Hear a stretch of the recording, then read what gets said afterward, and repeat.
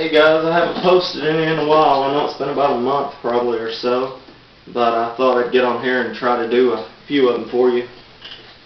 Today I've got about 3 of them I was looking at and trying to remember the words to them, but I'd like to tell everybody too that come the first of the year I'm going to be closing this channel that I have open now, and I'm going to open up a new channel.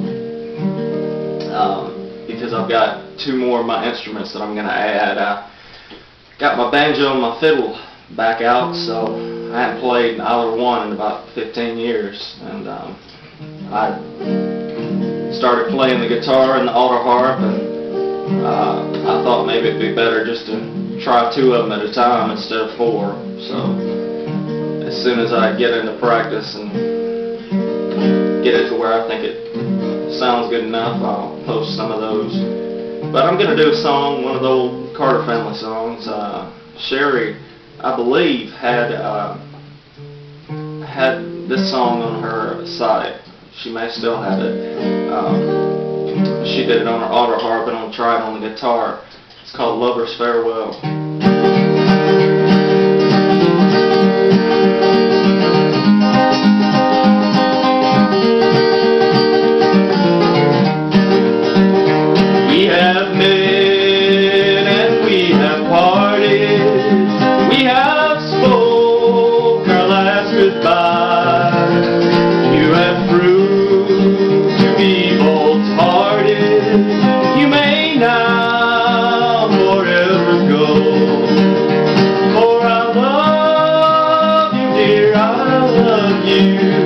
More than all this world I know, you have moved to be both hearted.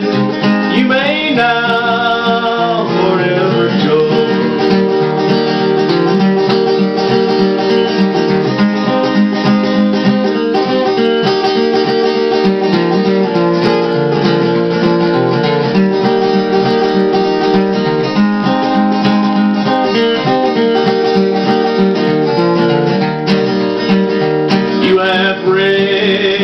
The heart I've cherished, you have doomed me day by day.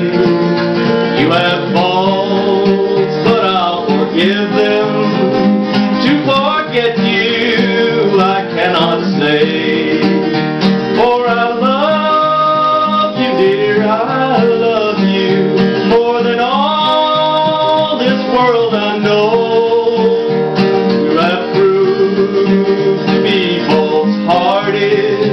You may now forever go.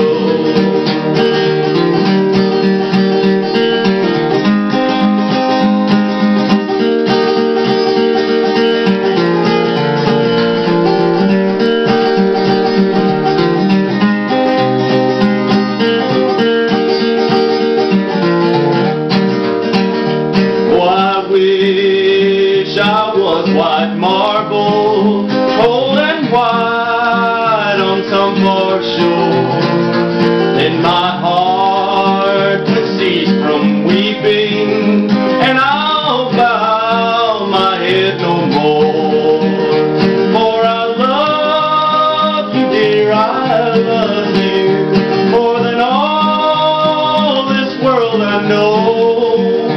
You have proved to be false-hearted. You may now forever go.